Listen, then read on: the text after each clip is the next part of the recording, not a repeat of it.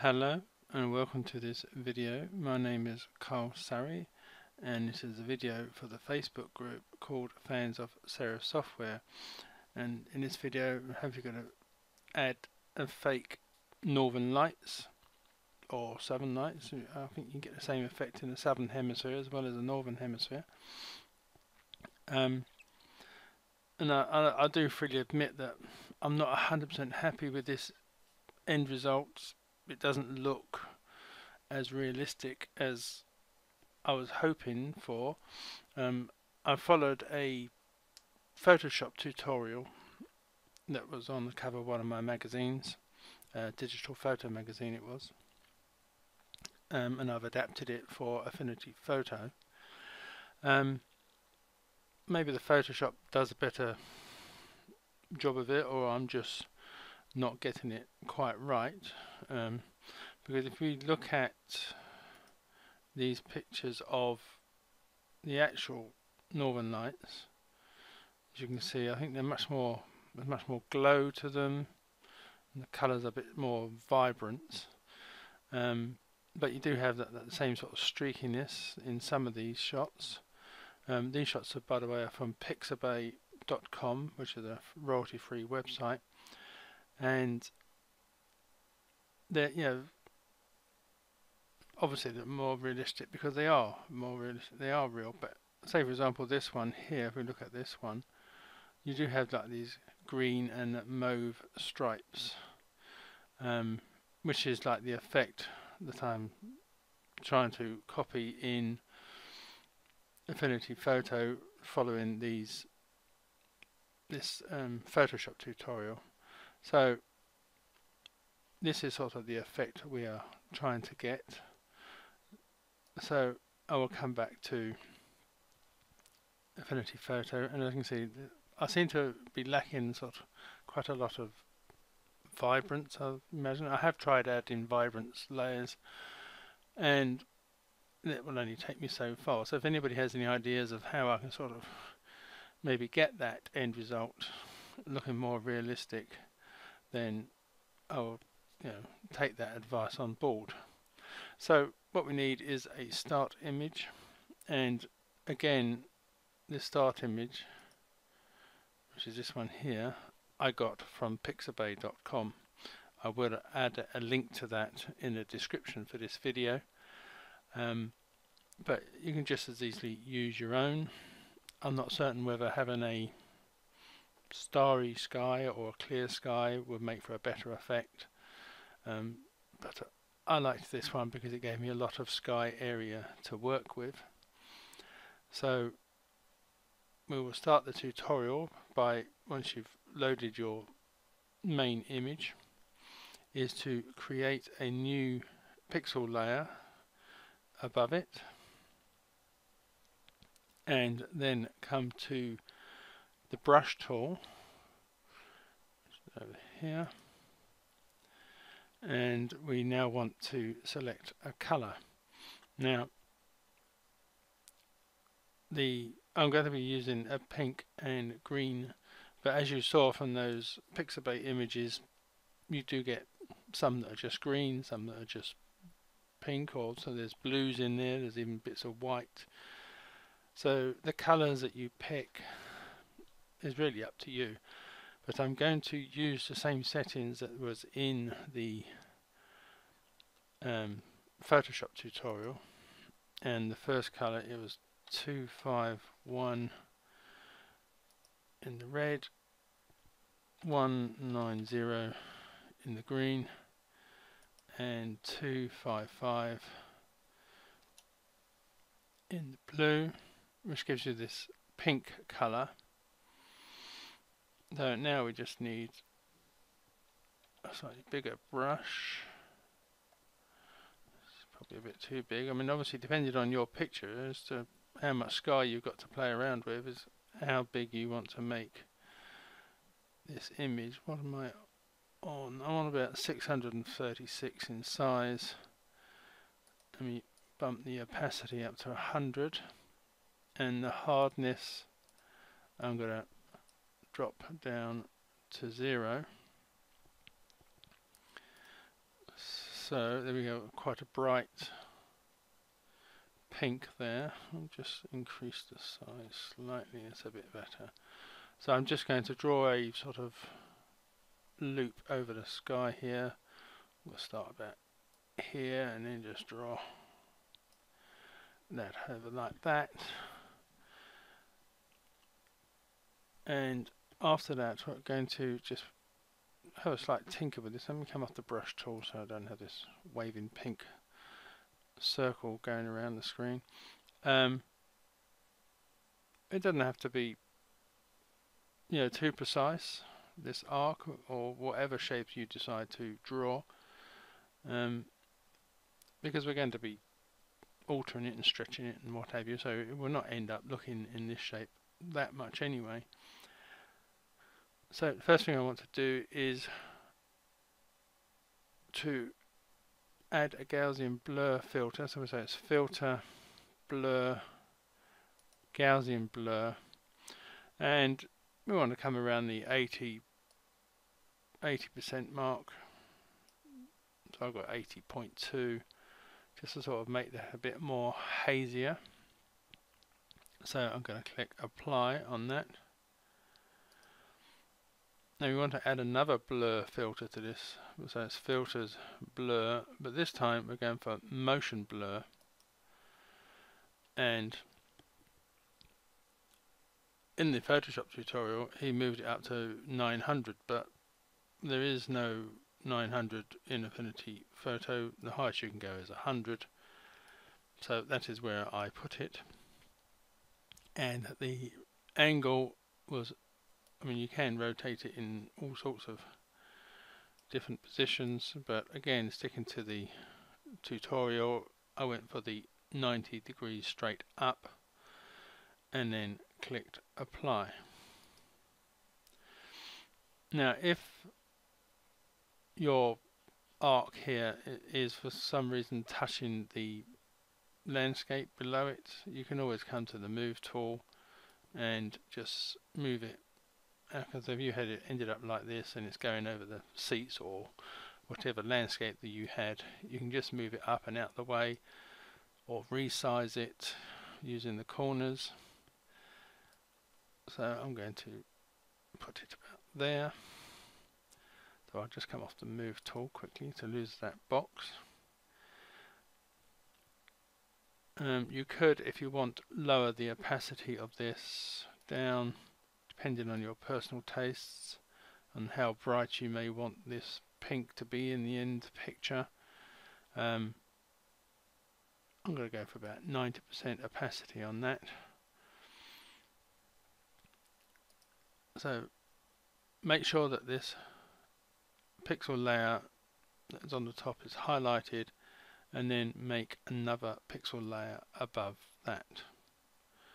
So now we're going to do the green color.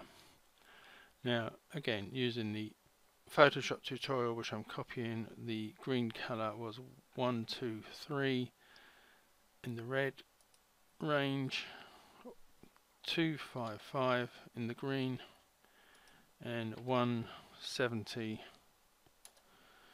in the blue, which gives you the sort of lime green color. And what I'm going to do is I'm going to again come to the brush tool. Where is it? Brush tool.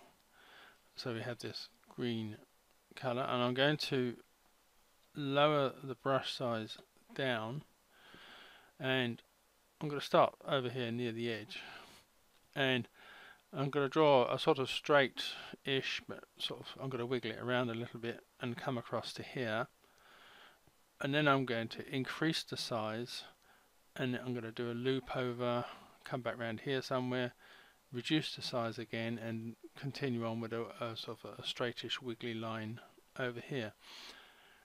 This will hopefully make this look like the green lines coming from the sides are further away than the loop that is coming over here. Because it is bigger, it will give it the perspective of being nearer to you. So let me just there. increase the size a bit, do a loop over, lower the size, and then do that going over there. Now I'm just going to come to the move tool, and I think I'll go up there this time. Yeah, so I could always reduce its size slightly.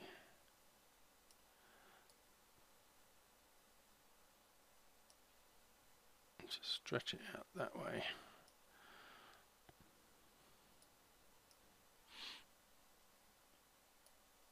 There you go, I'll leave it like that. So you can sort of tinker with it before you sort of get on to go much further in the video. So they're just sort of overlapping like that. And I will just lower the opacity a little bit on this one as well, down to about 90%, but you can take it lower if you wish. So in this one we're going to add, like before, let's come off the move tool, like before I'm going to add the Gaussian blur, which I'm going to leave at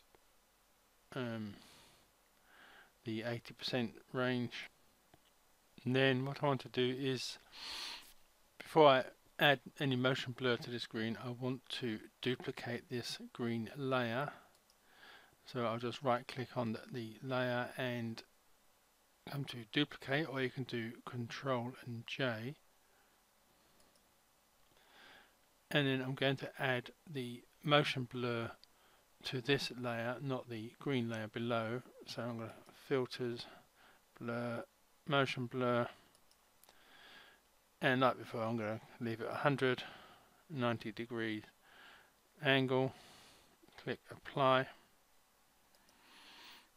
and then come to the move tool, and I'm going to move this green layer up and above one below it, like that. And I can, this is already at 90% opacity, but I might just drop this down slightly less than the green layer that was below it. So I've gone down to 78%. It's all sort of hit and miss as to which options you use. I wouldn't necessarily suggest you copy my settings exactly. It's what suits your image and what it is you want to get out of this image.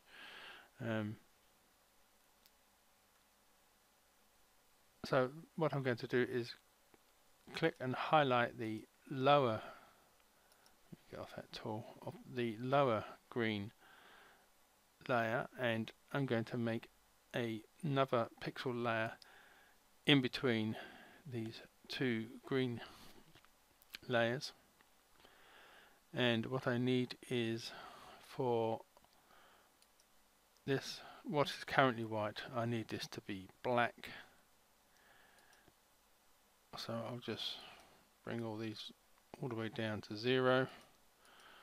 So we have green and black here, and I'm going to make green the foreground color,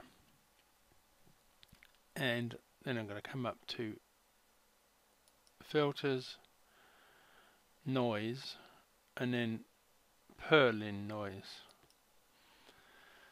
and this gives you this sort of cloud type image made up of green and black. Now you could alter this however you want. I'm going to leave mine pretty much as it is, but just to show you that 100% will sort of make it a much sharper image. And the zooming in and out is really just shows you how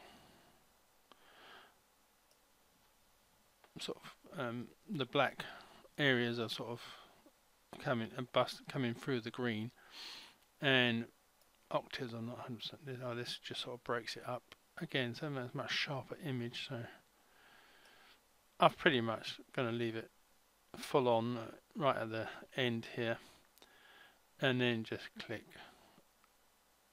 apply. Just wait for that to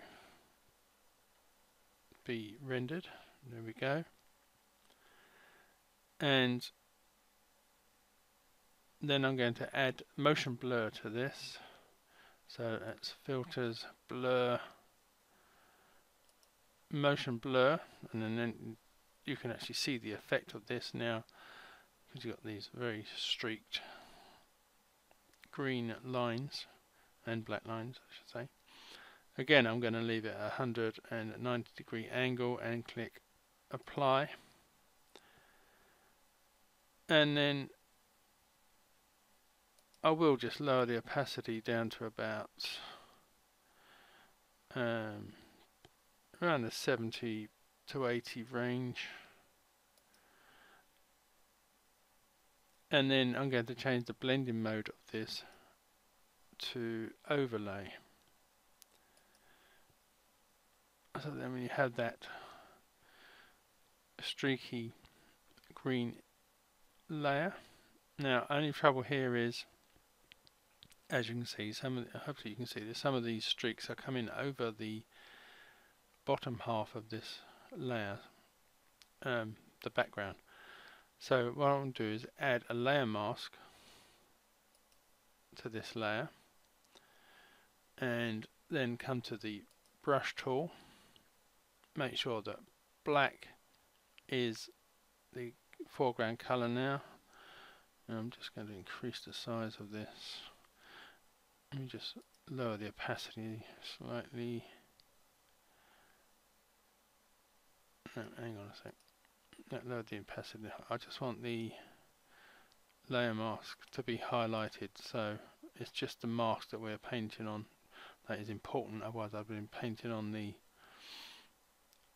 green layer rather than just the mask.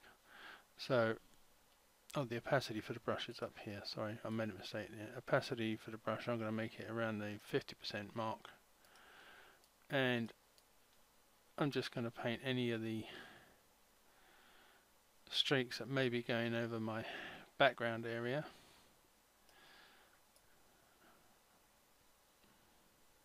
Yeah, that should do. I'll get the opacity down just so I can sort of get it off the areas I want, but sort of help blend it in a bit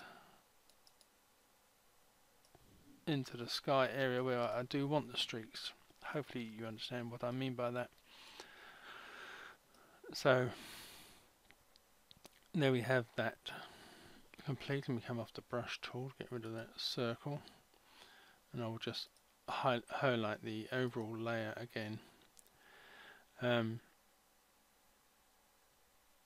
if you don't like, because I've sort of lost the pink layer here, so what I could do, I could click and drag this up to the top, so it is within the green layer rather than behind it. And again, if you don't like where it is now, you could always reposition it or increase the opacity or lower the opacity just to give you a different effect.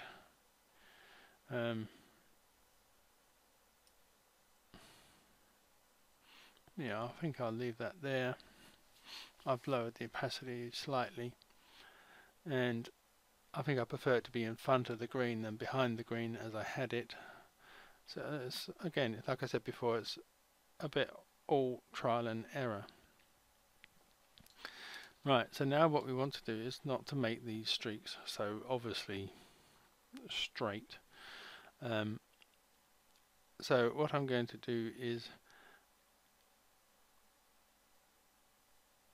if you click either the top layer to highlight it or the bottom layer, it doesn't matter which way around you do this, but then hold down the shift key and click the bottom of these layers, all of the layers in between will be highlighted. So this means when we make an alteration, it will affect all of them at the same time. And then I'm going to come to the perspective tool, which is part of this menu, which has got the mesh warp tool as the default one. But if you come to perspective tool, it will add this mesh area over the 4 linked layers, and I can click and drag these layers in, and if I want I can stretch these ones out a bit,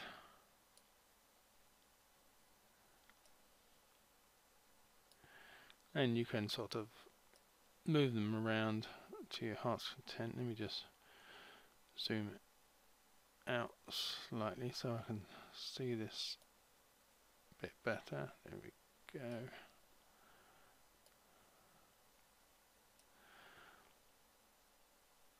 Alright, and then when you're happy with the how you've stretched it, just click apply, and as you can see, those streaks now look like they're coming sort of from a different angle, from the center outwards rather than just straight up and down. Yes, I'm quite happy with that, I think. So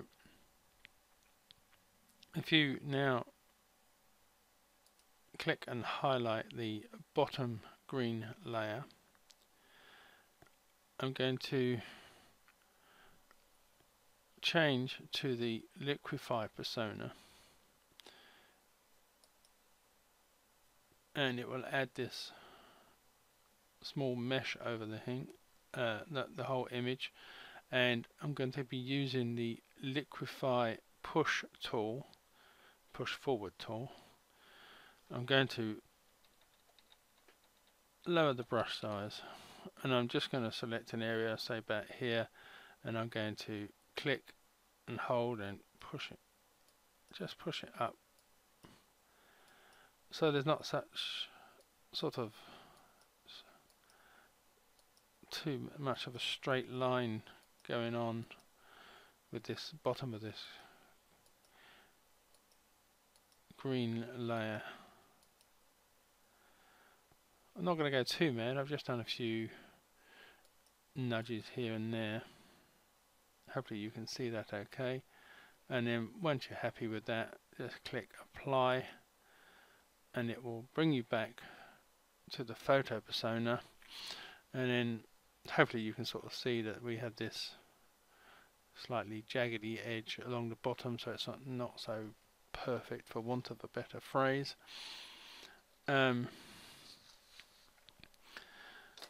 You could use the mesh warp tool, but I think using the perspective tool is a better option for making that change that I did earlier, where I brought the bottom in and the top out. So I'll cancel that, I won't repeat it. So now you may, like me, have, hopefully you can see this here, where I've sort of brought the bottom in, we now have a very distinct line here, and I don't have it so much on this side, but it's more of on this side in this particular version that I'm doing, where the sky, you can see a definite join between this area of the sky where I have the effects and this area of the sky where I don't. So again, I'm going to highlight the bottom layer, press shift and click the top layer to join all these together, come to the move tool, and then I'm just going to nudge it outwards like that, and I'll just give this a little tweak out just in case there was a bit on this side. So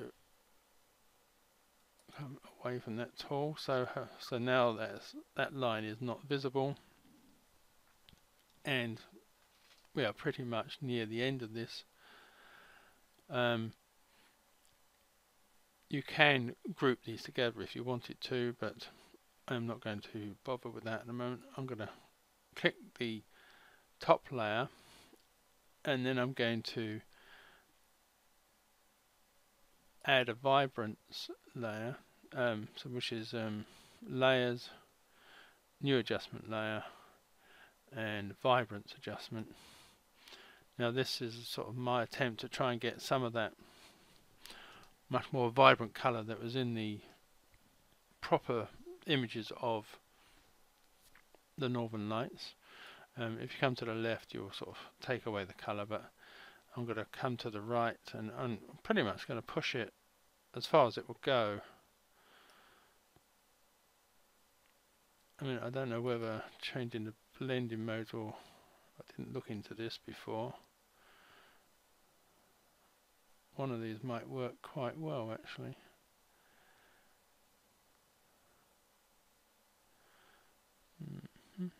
Sorry for this, is something I should have practiced before I made the video. Colour, no, this, the lighten, yeah, that's normal, and lighten does make it a bit more vibrant. I'm going to go with lighten, and yes, I'm quite happy with that. So